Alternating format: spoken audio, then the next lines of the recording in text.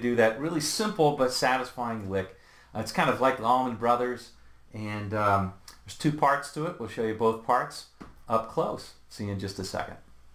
All right, gang. Pretty simple but very, very satisfying lick. All right, you can download the tab from the link in the description below. I suspect you probably won't need it, but there it is if you need it. Okay, now this lick is over an A minor to an E, or an A power chord to an E.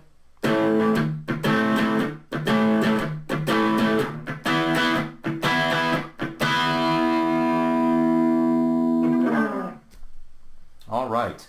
So let me play it slowly. It is over an A minor pentatonic, and by the way, there's lots of ways to finger this one. I chose to finger it so that the two guitar parts would kind of line up with each other a little bit. Here is the first guitar part. I'm going to play it slowly, okay?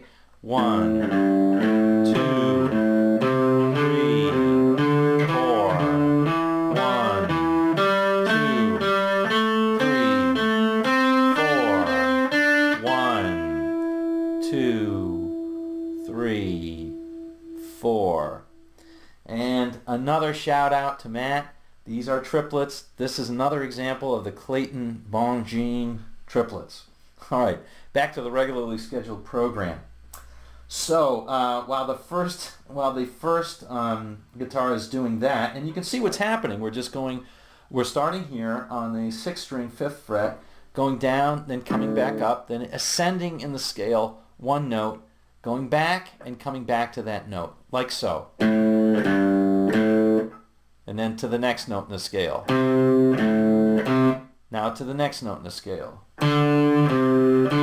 Now to the next note. And so on.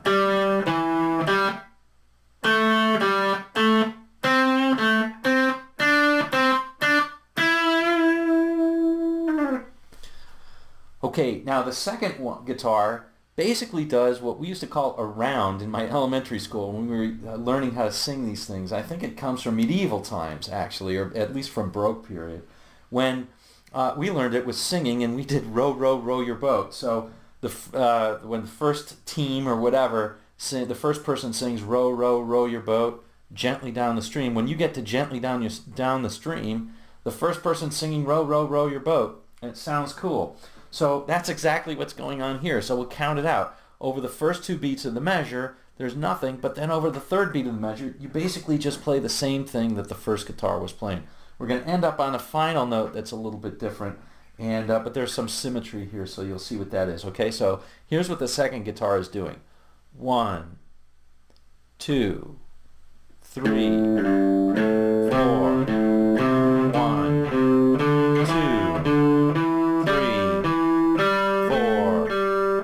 1, 2, 3, 4.